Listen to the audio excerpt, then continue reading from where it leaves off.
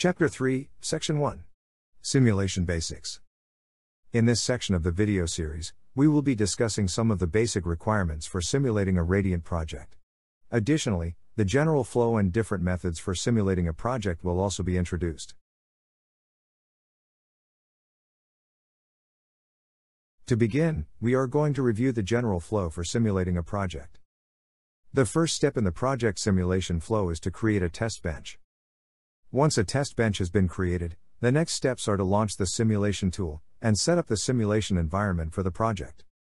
Once the simulation environment has been configured, the final steps are to compile the design and run the simulation. Now that we've reviewed the general flow for simulating a project, we are going to briefly discuss some of the basics for its first step, test bench creation. As mentioned in the previous slide, a test bench is the first thing that is required for project simulation. A test bench is the module that provides stimulus for the design that is being simulated. Test benches can be added or imported to a project like any other design files. If users do not have a test bench, Radiant can also be used to create one from scratch. One useful feature of Lattice Radiant is that a test fixture template can be generated to simplify the process for setting up a project for simulation. To generate a test fixture template for a Radiant project, users must first switch to the File List Project tab.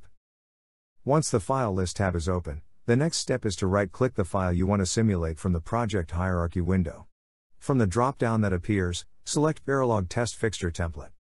Doing this will open a new text editor window with the generated test fixture template.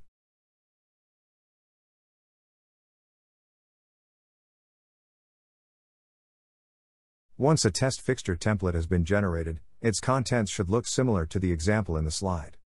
This test fixture template contains a few sections that simplify the process for creating a test bench. The first part of the module defines the test bench module. Underneath that section are the port declarations for the top module being simulated. Underneath the port declarations is the design under test, which is instantiated and connected automatically.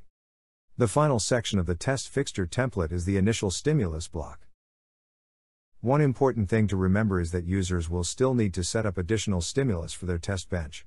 This is because the test fixture template is only intended for assisting in test bench generation.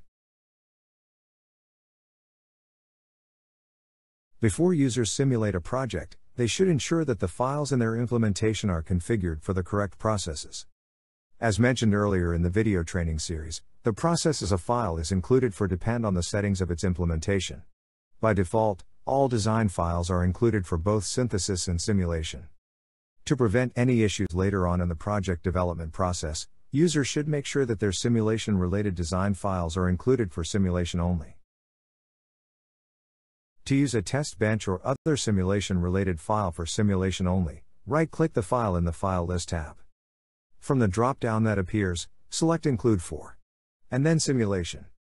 Doing this will make it so that file is only used for project simulation, and is not included for synthesis. That concludes this section of the introductory training series. To view the next video in the chapter, select the video titled Section 3.2, Model Sim Environment Introduction.